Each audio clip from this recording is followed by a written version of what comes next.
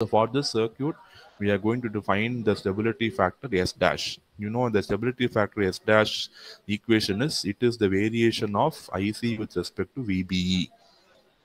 See, I again say only for this circuit, we will be finding the stability factor for, yes, all the three stability factors for this voltage divider bias. For all other biasing circuits, you'll be finding only the stability factor, yes.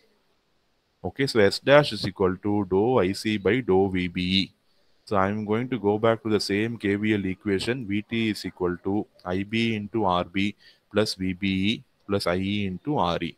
And I am grouping IB here. So I am going to substitute collector current, emitter current as IE will be equal to IC plus IB. IE will be equal to IC plus IB. I'm substituting that, and I'm grouping the IB term, and I'm writing the equation for VT. Okay, so understand this S dash derivation, we are doing it for the first time here, and we are doing it only for voltage divided bias only. And from, we know the expression for a base current, the collector current IC is equal to beta into IB plus 1 plus beta into IC naught. This equation we have studied. The very beginning, why we go for biasing, this equation we have studied. So I'm rearranging IB, I'm getting IB from that. So IB will be IC minus of 1 plus beta into IC naught by beta. So I'm going to substitute this value of beta here. I'm going to substitute this value of IB in the previous equation. So VT is equal to IC by beta into RB plus RE plus VBE plus IC into RE plus IC naught by beta into 1 plus beta into RB by RE. See, all other terms are same. Only thing, I'm just replacing this IB by this term, and I'm expanding the bracket, that's all. So now you know I want dou IC by dou VB. So differentiate with respect to VB. So differentiation of VT is 0. So DIC by dVB into all these are constant terms. Differentiation of VB with respect to VB is 1. And this term differentiation of IC into RE is 0. And the differentiation of this term is going to be RE into DIC by dVB plus 0. Okay, so this is going to be the differentiating with respect to VBE. So differentiation with respect to this term is 0. Sorry, because all are constant. Then differentiation of this term is RE into DIC by dVBE.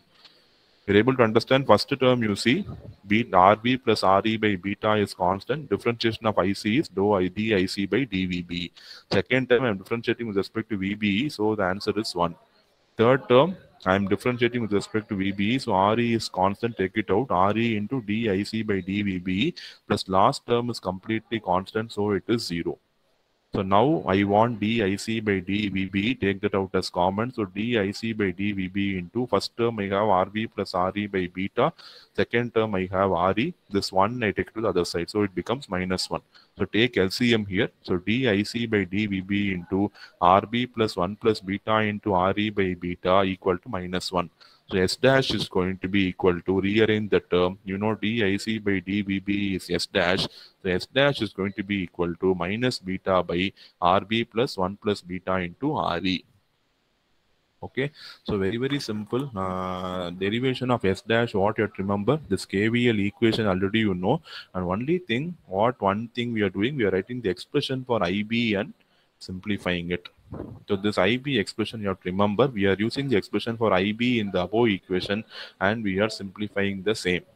Okay, so IB is IC minus 1 plus beta into IC naught by beta. I'm just substituting that and I'm simplifying the same. Okay, so if you substitute, you have to take all the terms with respect to, differentiate with respect to VBE on both sides. All the constant terms will become 0. Rearrange the terms, you will get the value of S dash. So S dash is going to be minus beta by RB plus 1 plus beta into RE. Okay, this is going to be thing. And why we are getting negative sign? Because as I told you, when temperature is going to increase, VBE will decrease. So this S dash value is negative for that reason. So we will show that the variation of VBE with respect to increase in temperature is on opposite direction. We will be getting the minus sign. So the minus sign does not indicate the stability factor is negative. No, stability factor minus sign indicates that The value of the variation of VB with respect to temperature is in the opposite side when you compare to that of your IC. That is the reason why S dash expression you are getting in the minus sign. Okay. Now, any doubts in the derivation of S dash? As I again say, for all the other biasing circuits, you have to explain the circuit, how it is working, and you have to explain, derive the expression for S, and you have to see operating point. But only for voltage divided by S, you have to derive all the expression for stability factor S, S dash, and S double dash. You have to derive for that stability factor S, S dash, and S double dash.